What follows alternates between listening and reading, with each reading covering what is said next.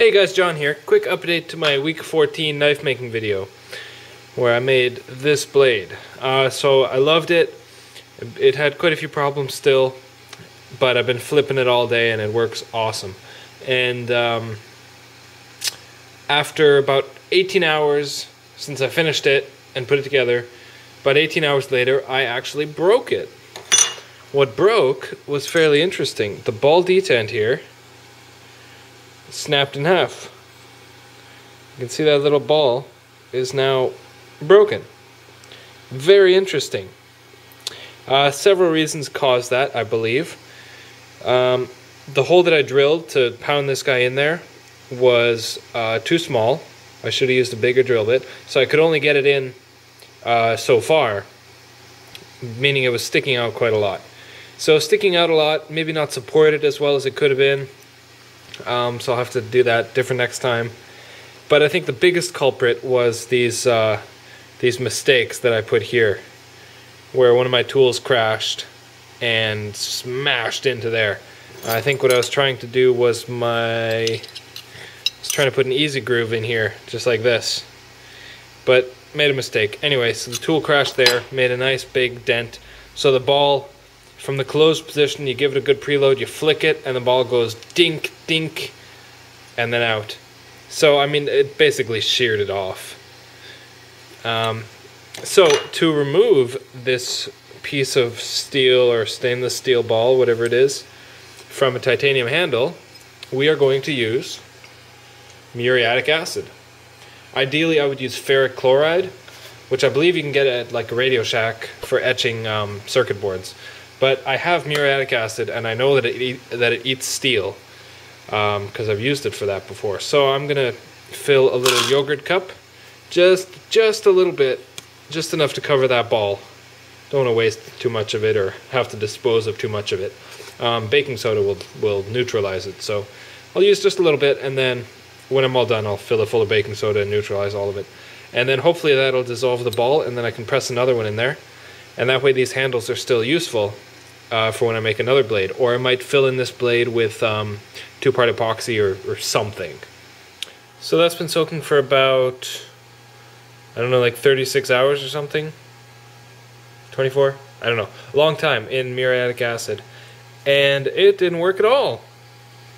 And it stripped the anodizing off, which is very surprising. I thought titanium was impervious to all this crap.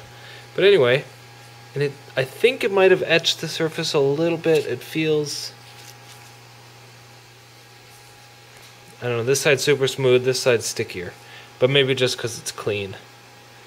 But yeah, it took the color directly off. And my detent, still there. What the heck? So I'll go buy some ferric chloride from, apparently you can get it at Radio Shack or any electronics store, and try it with that. Weird.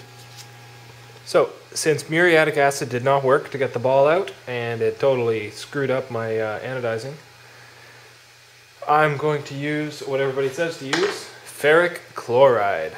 I got this thing for about $12 or something, for what is this, a liter? Or a US quart. At my local electronics store. This place is like a Radio Shack on steroids.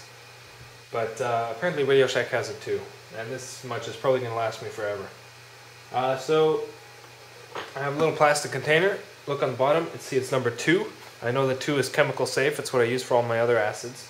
So, and I believe this one is also number 2. So I know that's going to be safe. I'm not sure if 4 or 5 work as well. But just to be safe, I'm going to use the exact same, just because. So, dangerous chemicals will kill you. Rubber gloves, chemical safe gloves, put your eyes on, and let's do it.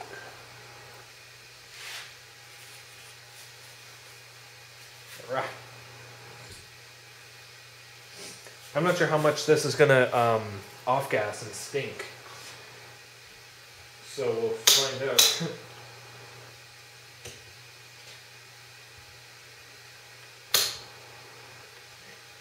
Nice to see a child-safe cap.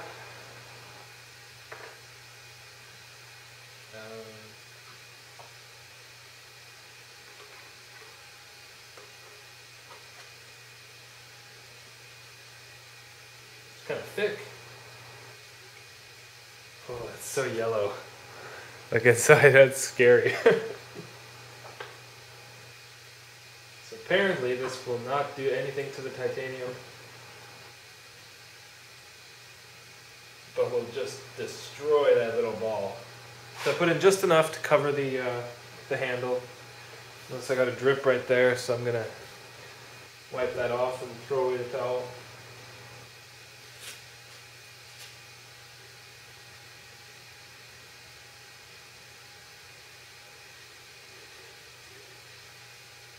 Man, it's like, what's this stuff? Iodine? Yeah. It's that crazy iodine color.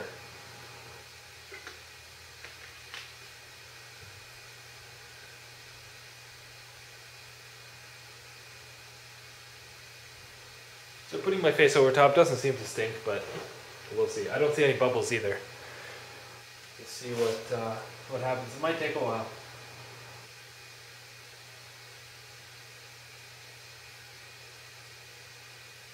Don't know. We'll leave it alone.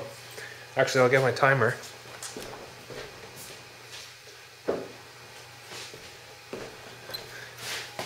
Timer started, just so that I can keep a record of how long it's in there. The other thing that just occurred to me is this little ball being a stainless steel. I don't know if that's going to react the same way to the chemicals, both the muriatic acid and this ferric chloride. But then again, blade steels are stainless steel, and this is what everybody uses to etch those. So I don't know, I'm learning. This is all new to me, so learning as I go along. So if I sound stupid or if you know more than me, then, you know, go easy on me.